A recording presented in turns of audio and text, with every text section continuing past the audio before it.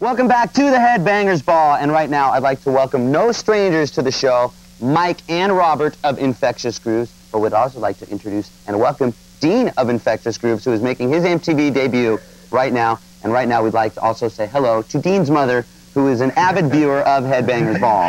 Hi, Mom. Hi, Dean's mom.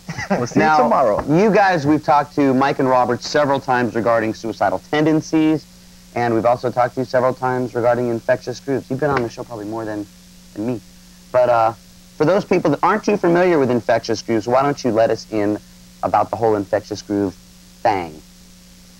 All right, well, Infectious Grooves is a new band. Suicidal Tendencies is still very much together, because we always hear that. We also hear about people saying, oh, this project, but it's not a project, it is a band. I mean, we are touring, and we're doing another record in the future, so I just wanted to square that away real quick. Who are we touring with? We're touring with Ozzy Osbourne. Yeah. It's not a bad tour to get on. It's a great tour. A new band. No, it's actually a really cool thing, and one of the best examples, like the Suicidal, we were banned for 9 years before we ever got the Queensryche tour and stuff, which was a great thing. But it took us 9 years, and then to get the Ozzy tour, like when the record first came out and stuff, and to have like them ask us and want us to be on it and stuff, that's like really a cool thing. Now, why don't you tell us a little bit about who is in Infectious Grooves? All right, well, we have Mr. Michael Muir on vocals, Dean Pleasance on guitar, Adam Siegel, and Stephen Perkins on drums and percussion. Who was in Jane's Addiction. Yeah, and one of the best drummers in the world, definitely. Incredible. So we're very fortunate to have such a strong lineup, and we're real excited about doing the tour, and you know, I think it's going to be a good time. Cool. We'll talk a little bit. I saw that thing. We'll be back talking to the guys from Infectious Grooves about their style and maybe about Sarsippius, and we'll also take a look at their video, Punk It Up. So stick around, because the Headbangers Ball will be back, I promise. Welcome back to the Headbangers Ball. Mike, Dean, and Robert of Infectious Grooves are here. Now, we talked a little bit that you guys are still in suicidal tendencies. There is still suicidal tendencies. Now, did you feel that there were things you couldn't necessarily do in that band that you decided to do in Infectious Grooves? Other than not play? Necessarily. I think this is just an example of the suicidal thing in a sense, because with suicidal, I've always said, you know, if you look back in the old interviews, we're doing what we're doing because that's what we want to do, not because that's the only thing we can do. And what we're doing, we think is very important. And I've always said, too, in interviews, I think you should do something regardless of what people think. If you believe in it, if you think it's good, go out there and prove it. And that's basically what this is. It's like no one should tell you who you are. You got to determine who you're going to be, and if you're willing to back it up and do what you got to do, then do it. And you know, it's like anything. There's certain things people like on certain days. You may like lasagna, but that don't mean you eat it for breakfast. And so it's the thing. You know, it's cool. And I think the best thing about this record is the fact that we were expecting to get the worst, and it's actually been really positive stuff. And I guess the best thing about it is when you see people, when we were playing it when we were at Queensryche, we went before people even knew what it was, and we put it in tapes and stuff.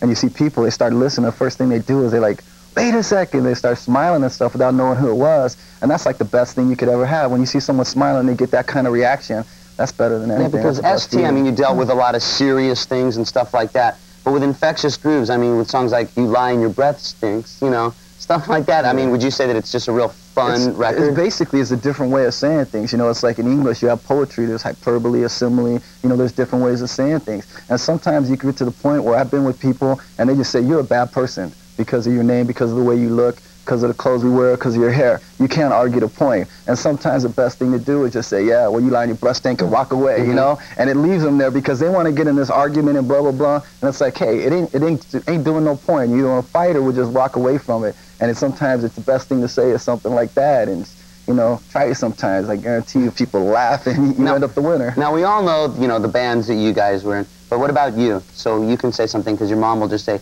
Dean, we watched you on that show and you sat on the couch and didn't say a thing. What kind of, you know, did you play with any bands before? Yeah, I'm in a group called The Truth, which is on Interscope Records, and it's a R&B funk thing, and we do a lot of different, you know, things. And the two producers, John Nettlesby, Terry Coffey, are pretty well known. They do a lot of R&B stuff, so it was fun working with them. It was a different thing. It was something I always wanted to do, and when I heard the project, it was like, wow, you know, I can do this, you know, and came together really good.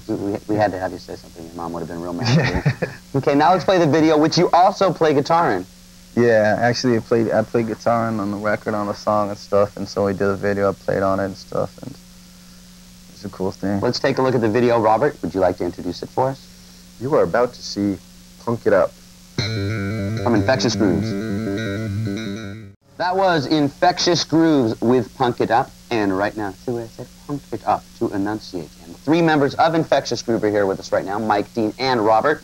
And tell us a little about the video. Fast-paced, quick video, fun video. Yeah, it was these people at H-Gum from Chicago, and they're going to do our next video, too. They're really cool people. It was a different thing because they just basically went to a location without permits, whatever, and just like filmed and stuff, and it was really quick and stuff, and it was really cool. They do a lot of really good editing stuff, and as the funniest thing is we were in Hawaii, we were checking out the last two James Addiction show, and they sent us a copy of the rough draft to check out it.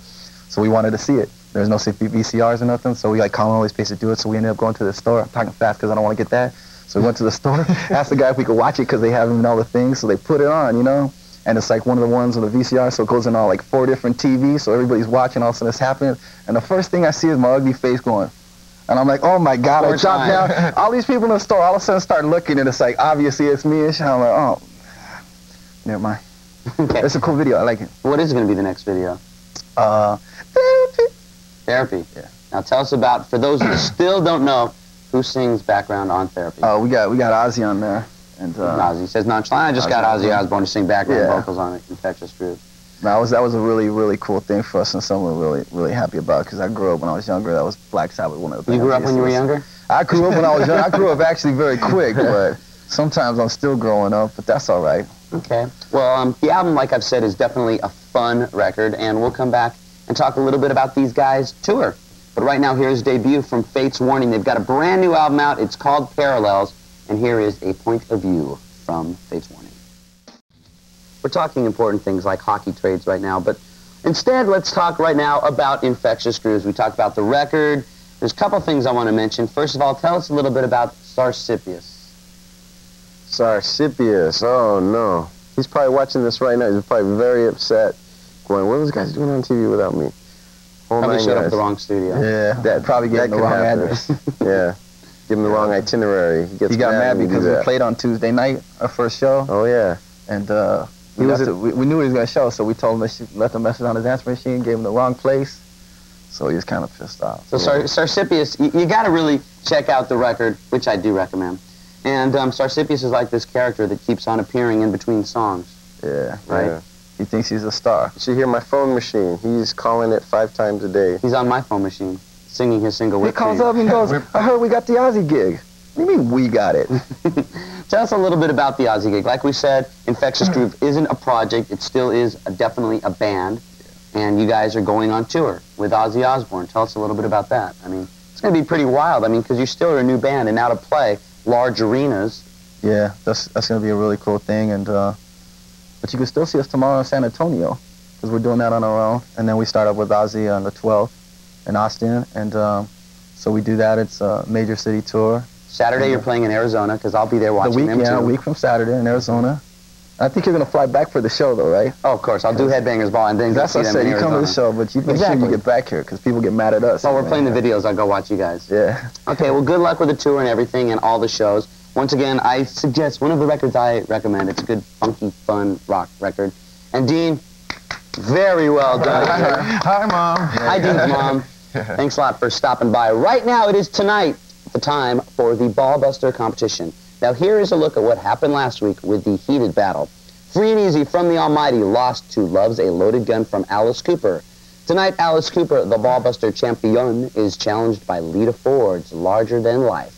Now, this is what you're going to do. You're going to watch both videos, then you're going to pick up your phone. You're going to call and vote for your favorite. What number do you call, you might ask? I will tell you. I will even show you. The number to call is 1-900-370-0100. Each call costs only 50 cents. Now, here is the current Ballbuster champion, Alice Cooper, with Loves a Loaded Gun.